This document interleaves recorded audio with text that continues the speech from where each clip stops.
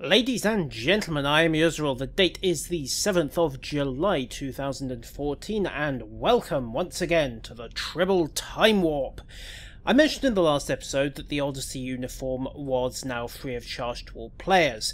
As it happens, it's now also the default for new captains as well as bridge officers, and there are a couple of variants that are freely available. So let's start with the tailor for this episode.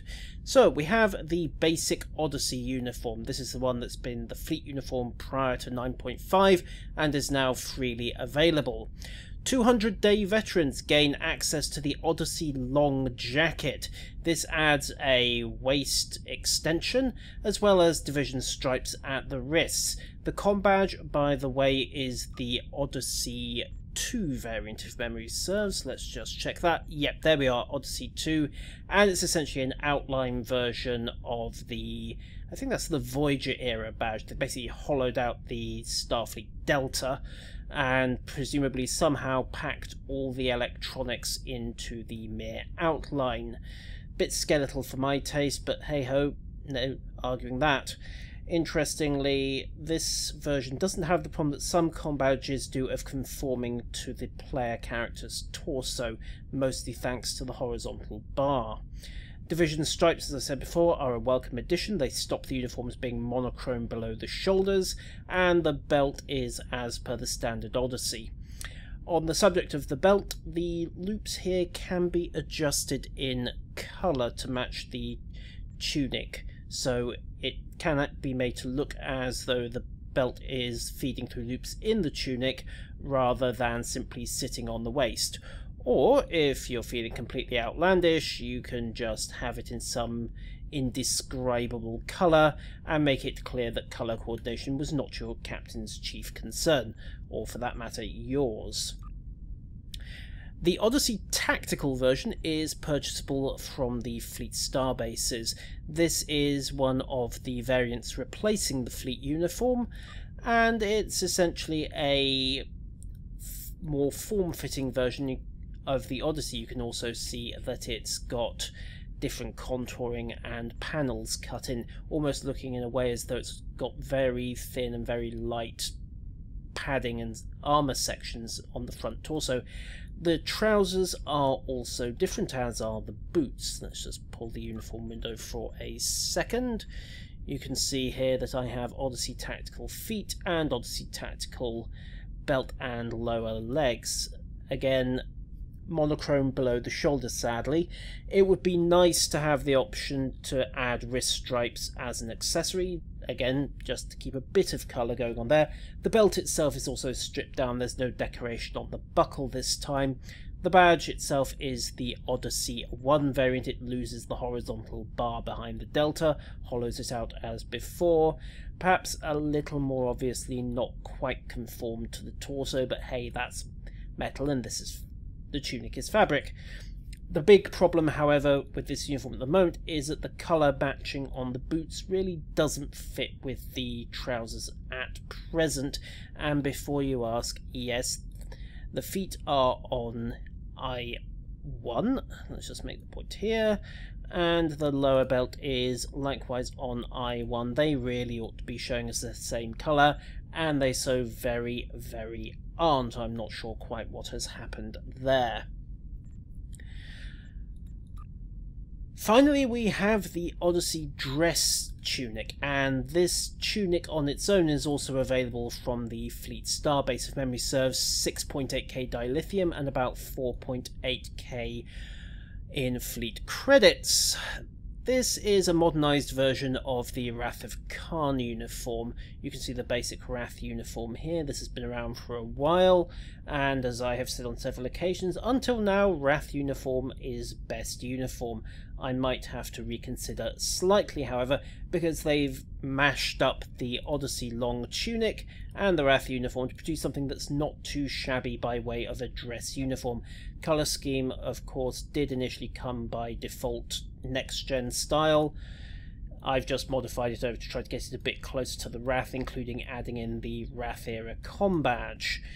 Couple of interesting features on this jacket. First off, the belt is a separate item, Odyssey dress.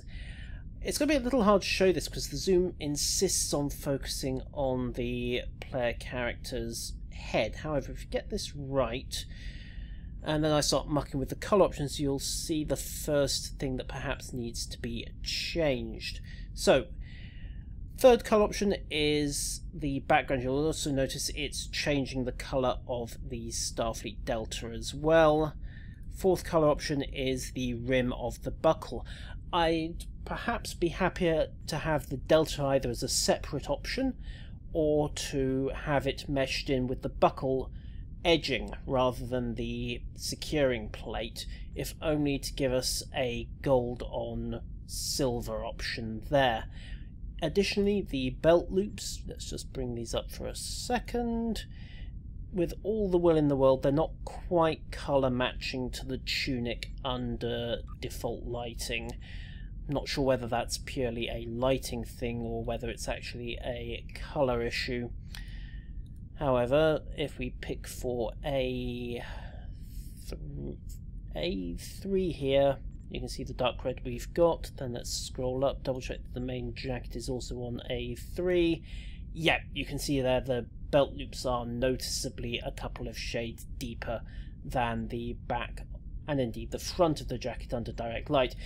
In addition, the belt loop here is also overlapping with the gold trim, which is a bit of a no-no. Maybe that needs to be pulled forward a bit in the belt loops. In fact, pulled forward symmetrically, so it looks like the belt loops are on the front panel of the jacket rather than directly above a fastener and a fairly major seam.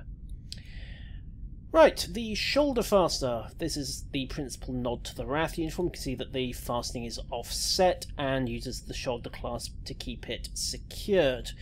Basic colour is all monochrome, so you can have division colour if you so wish, or if you're going for the Wrath look, just go for white because that's what command officers wore.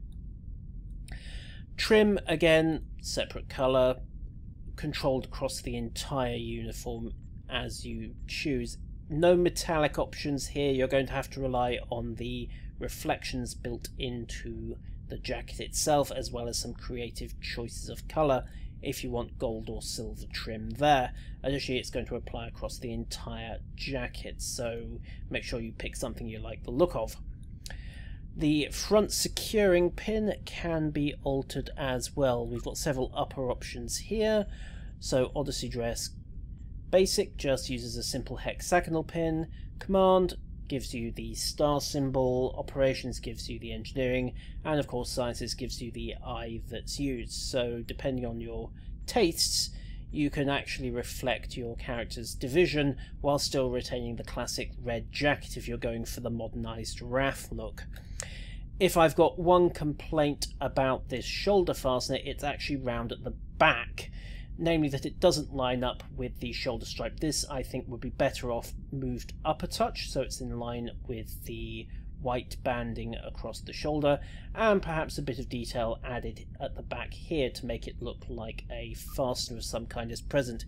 If I bring up the Wrath uniform, you can see that we've got this silver fastener here as per the movie jacket. It just looks like it's properly pinned to the jacket instead of floating on top and glued in place. However, that's a fairly minor criticism, it has to be said, on what is a very, very nice jacket and what might actually woo me away from the Wrath uniform. I'll also note that it might be interesting as an option to have coloured stripes down the sides of the trousers as per, without having to resort to the Wrath style tucked in trousers. In addition, if memory serves, you could actually use the Odyssey style long trousers with the Wrath uniform if we had these stripes, because I'm pretty sure in at least some of the movies the trousers weren't tucked into the boots, but that's just me. The Klingons have their own variations on these uniforms. I will tackle those later when I can actually get a Klingon into a Tribble fleet and get access to the uniforms, but the Odyssey and Odyssey tactical uniforms might perhaps benefit from their wrist stripes. The Odyssey long's not too shabby at all as a duty uniform, and the Odyssey dress, well, if you want to really go retro, that's probably your best choice at the moment. Congrats to whichever costume designer came up with those. they are a significant improvement on the old Sierra jackets, which could probably be safely retired and very few people would care. Moving back onto research and development, and cross your fingers because the duty officer window still has a tendency to crash the game. Yay, it didn't do it. Okay, so rejoice, rejoice, rejoice. CRYPTIC have cut the prices of dilithium components, so it's now down to 5,000 where it was 15 and 1,000 where it was 5, so we're now looking at about 6,000 dilithium for a random punt on, say, a Mark 12 beam array. Let's just double check that, confirm. Yep, there we go. One chip and one circuit, so 6,000 dilithium. They have also said that the skill curve is known to be out of whack, so the residual numbers that I had a couple of episodes back that were showing a significant chance of poor quality results at high level skills, those are no longer valid, or at least hopefully they will not be valid by the time it all hits holodeck. Moving on again, we have also got a new filter here. Gear that you cannot craft can be filtered out, so you can go for purely the components you need. That's definitely worth having. In addition, they've addressed my big concern back in the first video that new characters were going to be locked out of the system by a lack of R&D officers. You now have the emergency research and development holograms, and these are dotted around the divisions. Give me a moment just to find one of them for you. Where are you? Here we are, emergency R&D hologram. You'll see that he is bound to the character and he has no usable traits whatsoever. These guys cannot be sent upon missions, they cannot be killed, they cannot be exchanged, they cannot be fed into a doff grinder, I hope. Basically, they are intended as a more or less idiot-proof way of getting new characters into the R&D system. That unlocks at level 15 as things stand, and ensuring that existing characters who will get these holograms free of charge will be able to get into the system at least a basic level while they build up their duty officer roster and their engineering core. Critically, we have got a fabrication engineer, if I can find him. In addition, players who have maxed out on the old general R&D skill, the 1500 point grind, you will be happy to hear that we are getting a free officer. And if I can find him in a second, where did you go? It's a Ferengi, I should add. We don't as yet have the sub-specializations for things like the Aegis system requirements. So, Ferengi duty officers. Here we are, Gumare. He is the Aegis officer that we will be getting free of charge.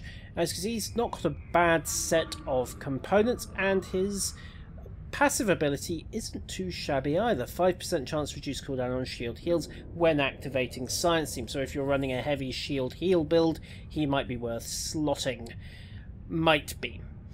However, his traits, I find it hard to believe that this guy is going to stay at white quality somehow. I think he's going to get an upgrade at some point. So that set of traits makes him very, very handy indeed.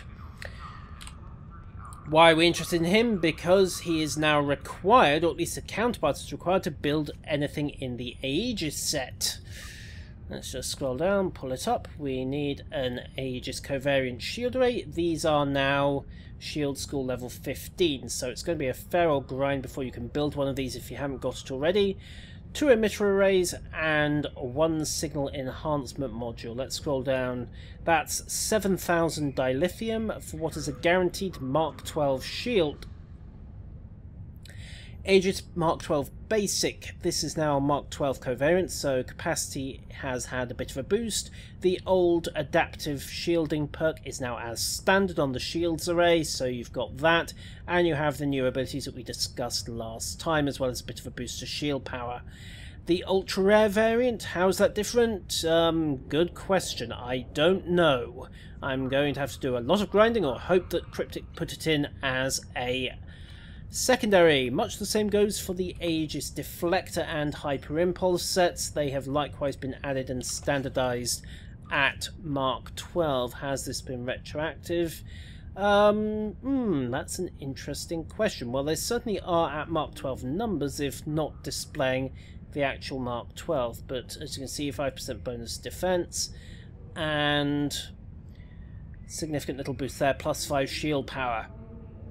Aegis is very definitely going to be making a comeback in Season 9.5, but we've covered that before. So, ladies and gentlemen, I've been rambling for a while now. As I say, I hope to be able to show the new Borta school uniforms at a future date, as well as get some teeth into some of the new shinies. But until that happy time rolls around, I have been Israel, that has been the Tribble Time Warp, and farewell!